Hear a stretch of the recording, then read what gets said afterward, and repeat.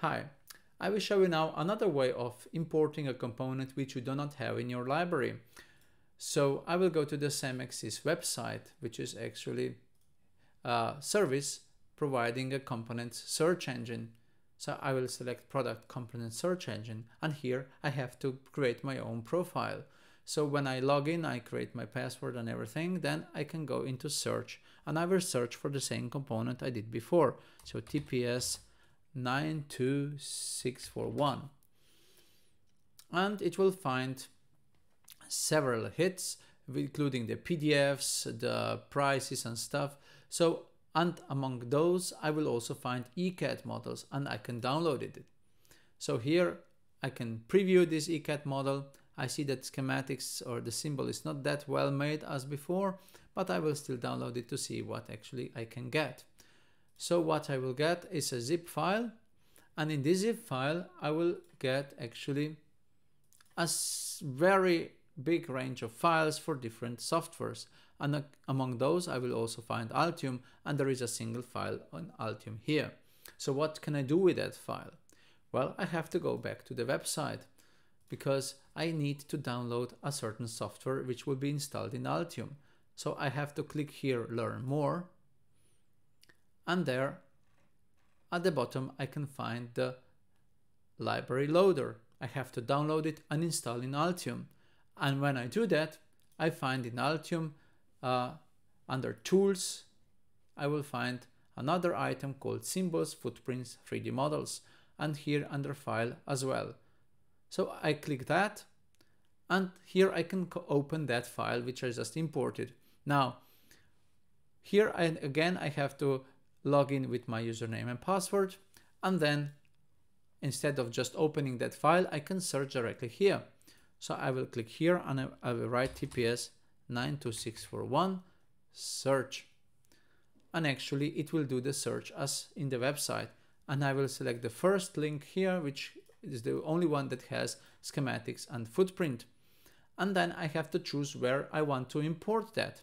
So I will import it in the library which already exists, and that is the IC General library. Well, this IC General library has to be extracted first. So let me check if it is already so.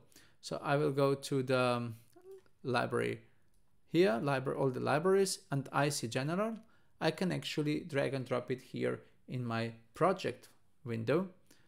And then the Altium will ask me what should it do with it.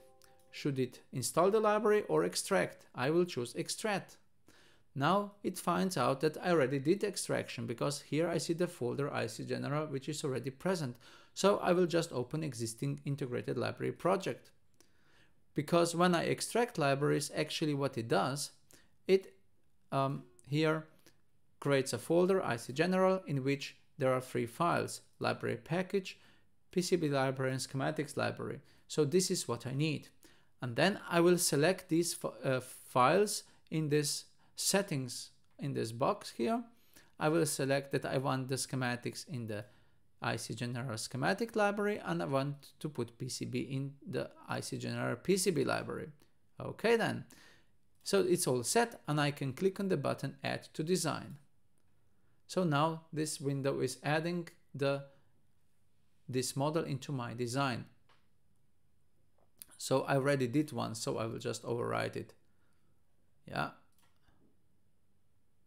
Okay.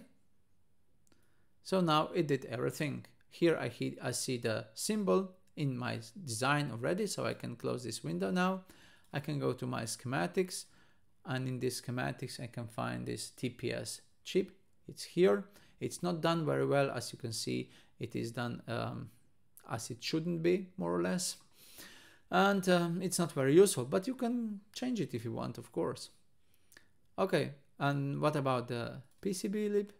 At the PCB library, I can find here the footprint. I think it's called SOP something. Okay, that's the footprint.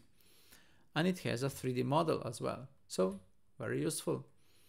Going back to project, here, let me see if it works. Now I can click on this chip here. What I have to do, I have to import it in my PCB. Let me do that. execute, it has some errors. So what are the errors?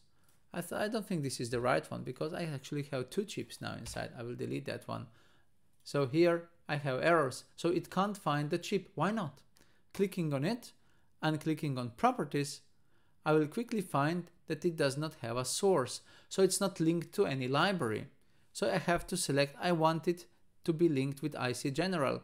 But before that, I have to compile the library, because the library hasn't been compiled after I just made it. So what I will actually do, it's the easiest way to delete this chip, which was already placed in schematics, compile the library.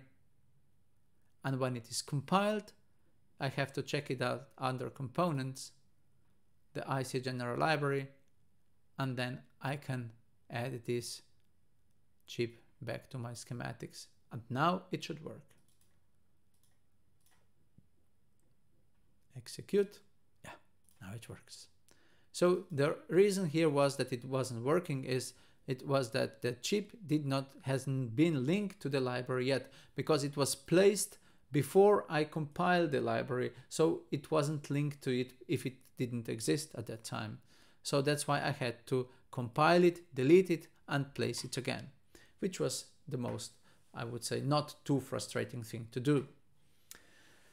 And this service, service SamacSys, also provides a custom-made upon request. So you can actually request a new schematics and footprint there, and they will custom made it for you in 24 or 48 hours.